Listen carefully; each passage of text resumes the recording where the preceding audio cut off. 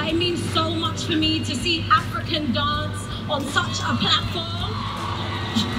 Hello beautiful people, welcome back. It's always a pleasure to have you join us here at the New Times Rwanda. My name is Davis Hijiro. Today's guest is an African dance choreographer. She has won multiple awards like MTV VMA Award for Best Choreography 2018, Screen Nation for Best Performance in Film. She is IFAD advocate. She aspires to be a pioneer to make the African dance recognized worldwide, like street dance, like ballet. So help me in welcoming the lady herself, Sherrie Silver. Woo! Hi, Sherrie. Hi, Davis. How are you? Thanks for having me. My pleasure. Thank you for making time to be here. How is Rwanda treating you? Rwanda is treating me very well, very beautiful every time I come here. Yeah. I would like us to start by this. Like, people have got to know you when you performed on Childish Gambino's song, and you also have your own statue in England, right? Yeah. So, like, before that, tell us, who is Sherrie Silver? Like, a little bit of background for people to know who Sherrie Silver is. Yeah, Sherrie Silver is a lover of God. I love children, and a lot of my work involves just trying to give children like me from Africa a better opportunity to express their talents and travel the world, hopefully. Also, I love food and I love my country. That's Sherrie Silver. Yeah. How did you get to start the dancing career? I began by putting videos on YouTube, and you know, people started to see the videos, and then I had to take myself seriously and really make sure I'm putting out excellent things. There was something you talked about working with children. Yeah. You like helping, and it's so good of you. Like, it's something to commend, you know. But I heard somewhere you saying, when you started, you and your mom, you didn't have any money. Like, where did you get the first money to start your charity works? That's funny. So yeah, when we moved to the UK, we didn't have a lot of money. My mom worked a few jobs, and she was also studying. So eventually, when it came to me personally doing charity work, the first thing I did was to raise money for mosquito nets after losing my cousin Gayemba to malaria. Yeah, I wanted to end world malaria. Thank you. So what I did was I baked cakes, and I sold them around the neighborhood in London, and people bought them, and I was able to buy like 20 mosquito nets, which at the time it wasn't a lot, but now it's quite a lot when you think about, I was about 9 years old. Yeah. You had to like sacrifice something for you to start to help people. Yeah. We've seen you host mega shows to buy health insurances. You did it in Rwanda. You've helped people in Nigeria, Ajegunle. Ajegunle. Yeah. Wow, you've done your research. Yeah, I have. Wow. But look who's prepared. tell us, what's the feeling of helping? Like, what experience, what feeling do you get from helping people who don't even know you, actually? Yeah. Helping people that can't help you gives you a fulfillment in your heart. It makes you realize there's more to life.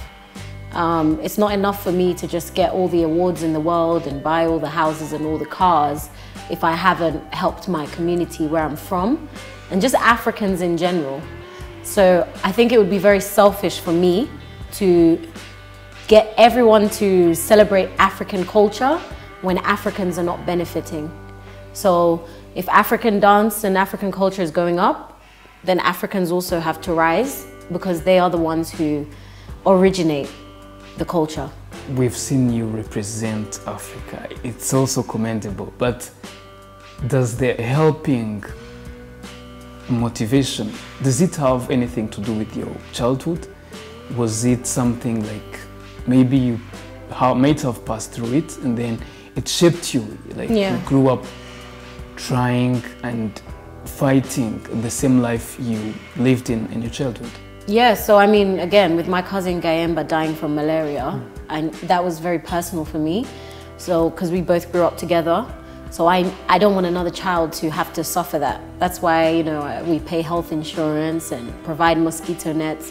And then also, you know, going to the well when I was a child, and I think my grandma's house only had water maybe 2011 or something like that. Here in Rwanda? Yeah, so before that, every time I go to see her, I would have to go to the well to get the water. So I know the value of the water. So it's taught me to value things. Even in my house in London, when I'm running the water, I close it, I turn off the lights, like You don't want to waste anything. I don't like to waste. It doesn't matter how much money you have. I think, you know, we shouldn't be wasteful. Yeah, back to your dancing career, and please tell us, the whole journey, was it something like, was it a smooth ride, or did you meet some challenges here and there? Oh, I met loads of challenges. Okay. Yeah, still meeting challenges, but at the very beginning it was tough because I was young. I'm still young. I'm like 20, I'm gonna be 28. Okay. But I was even younger, and in this industry it's full of men. So I had to make my voice deeper so they could take me more seriously. I love to smile. I had to reduce my smiling so I could be taken seriously. I had to wear high-heeled shoes because I'm short. Well, I was short. So yeah, just being a woman, a black woman in the industry was very tough. But I've been able to kind of create my own brand now. So people come to me because they really want to work with me. Sherrie Silver is now a brand, and it's something to celebrate. We go to see your statue in England. Like, how did it come about to have your own statue in England? Yeah, so in the UK, only 4% of the statues are of women. There's more statues of animals than women in the UK. So I teamed up with Adidas, and they selected a few women who are doing inspirational things, and they decided to team up with the local council and create statues of us. Yeah, so the statues, they moved to like different locations so people can see them. Yeah, I think on the statue I've seen, did they mention IFAD? Yeah, they mentioned. So tell us about IFAD. How do you work with IFAD? Like, what's it all about? Yeah, so I'm United Nations IFAD advocate for rural youth. That's the International Fund for Agricultural Development. So I represent all rural youth around the world, and I visit with UN these youths. I see what they need to not just farm, but actually become agripreneurs, which is an entrepreneur who farms. I make farming look cool. In fact, they make farming look cool. I just show it to the world. And we hopefully get governments to donate more towards these young people in these rural areas. Because a lot of people leave the village because they feel there's no opportunity. But my job, I let them know that in farming there is opportunity. And I've seen some amazing stories, like a boy called Gabriel in Cameroon we visited. Actually, my dance partners came to Cameroon with me, and we met him, and he was able to buy a house for himself and his parents just by chicken farming. That's great. But if I've seen you dance in farms, I've seen you dance, and it really makes the work look cool. You know? It doesn't still have the other image we've always had for agriculture and our grandparents. No, young people are farming now. Young people are farming. Yeah. We should all try it. We should all have it as an option in the things we plan. Yeah, I work with AGRF, Go-Getters, which is basically a prize we give to young people who come up with really, really good farming ideas. So I think each person gets like $20,000 towards their farming idea. And so many young people have come up with amazing, new, innovative ideas of how to farm, even how to farm in the city. So trust me, farming is the way forward. I agree. Yeah, I have a farm actually. You do? But I don't know what's happening there. Here in Rwanda? In Rwanda, and Bugesera. In Bugesera. Talking about the farm you have in Rwanda, how did it go with the sewing machine that you you initiated once you were helping the sex workers, you were getting them off the street. Well, you research. Yeah, no, the sewing machine project's been really good. We work with a lot of sex workers. Our charity in Rwanda is called Destiny Rebuilders. It's registered here, and the children are called Children of Destiny. So some of those children they were underprivileged, and some of them, their mothers were sex workers. So what we wanted to do is help the children and help the parents. So a good way to help the parents is by giving them a skill. So some of those women now, most of them have stopped sex working. That's so great. their children are with them, and you know, they're living They're now normal taking lives. care of their children. Yeah, yeah. That's really great. Yeah. And someday I'll visit the sewing machine project. Yeah. You know. Do you have some future projects you're working on currently you would like to share? Sure, I just worked with the Minions, which is a new movie coming out. It's a kids film, it's amazing. Okay, I know the Minions. So I just did some choreography for that. Okay. I just finished Sing 2, which was another animation movie for kids. I love kids projects. Obviously, you work with kids, you dance with kids, it's something visible, yeah. Yeah, so just finished that. Obviously, I'm working with Adidas. Yeah. And I don't know if I'm allowed to mention, but I'm working with an amazing drink company. Okay. So we just signed a contract with them. I'll give you a clue, one of the the best. I think that's why you're running out of Rwanda. Yeah, and I mean, my dream anyway in Rwanda is to open a talent development center. Where people can come and learn how to dance, to act, to sing, to play basketball, and really develop their talents, and you know, push these young people from Rwanda to the world, the same way Nigeria has all these amazing talents. Yeah. Are you working on it? Is it studying in the future? You know what it is? I need to have the support of the country. So I will start talking about it more. I've just been really busy, but now I'm ready to start talking about it and working towards it. I look forward to that. I think that will be an amazing project among others. Thank you. Yeah, yeah. Talking about the country, you've been in Rwanda, you like Rwanda, you represent Rwanda, and it's something good. What do you like about Rwanda so far? What do you like about Rwanda? I love how clean Rwanda is. I love the road, it's beautiful, the palm trees are organized, the police officers are so friendly, they look scary, but they're actually very nice. I love our president, he's so supportive towards the youth. He's always been supportive towards me. You've ever met him? Yeah. What was the performance of you performing for the president back then? My first ever performance for the president was in I think I was like 13.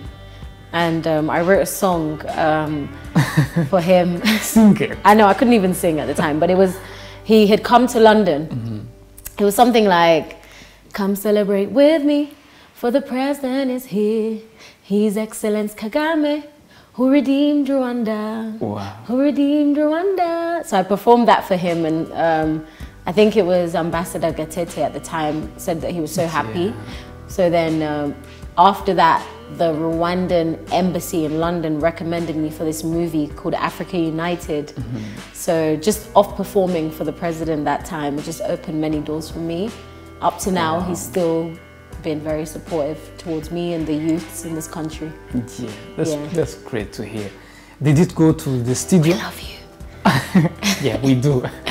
Did you go in the studio to produce that song? Yeah, like I went to the studio and everything. I was like 13. Like the music is outside, like it's not out. Like it was just for him. And for the people that, because I'm not a singer, but yeah, it was really good. I need to find that song. Please. I heard they played it on the radio. Do you know that we can like it because we all love the president? We need to find that song. Please. Actually, I'm gonna look for it. It was good. There was another one as well. It was like, because I used to perform at Rwandese events in the UK before dancing. There was one that's like, Rwanda is going higher and higher. Rwanda, my motherland, I love you, I bless you. Oh, it was really good. I don't know what part I'll play in that song because I can't sing and I can't dance.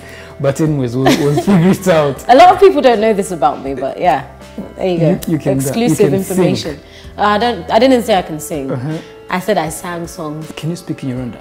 Oh my God. A little bit of it. Like, which word can you? Do you know what it is? My kids, well? they laugh at me whenever I try and they correct me. So I can hear you. But just try. I don't want to embarrass myself here.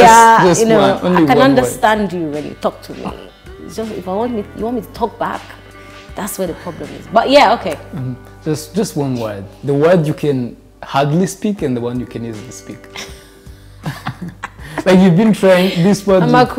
Basic stuff like. Yeah, that's the one you can easily pronounce. Okay. That's the one you can. The one you've always tried to pronounce and you can't. The hard word. I used to find number 7 very hard to say, but now I'm better. You know, say. Can We're coming to an end of the conversation. What is the proudest moment you've accomplished? Like your proudest accomplishment? Oh my gosh. Well, okay. Can I give you like 4? All right. Number 1, winning the MTV VMA Awards. Just being there on stage, Black African. I think 2018 was one of the that was best. a sweet, yeah. Just being on stage with my black skin, representing Africa, collecting that award was amazing. Another one, what would I say? Gosh, being able to get some of the kids in the foundation who dance to travel outside of, and some of the dancers to travel outside of Rwanda to perform for Bill Gates in America. That was really a proud moment. Another one is being able to speak in front of the Pope and just shake hands with him. Wow. Yeah, that was also really cool. And being able to name a gorilla at Kwitizina 2019, I think it was. Yeah, that was another proud moment. Yeah. Yeah, actually, we've come to an end of our conversation, Sherrie Silver. Thank you very much for making this time. It's something to really thank you for. Thank you. And thank you too for tuning in to the New Times Rwanda YouTube channel. And for more videos like this, subscribe to our channel and please make sure you follow us on our social media platforms.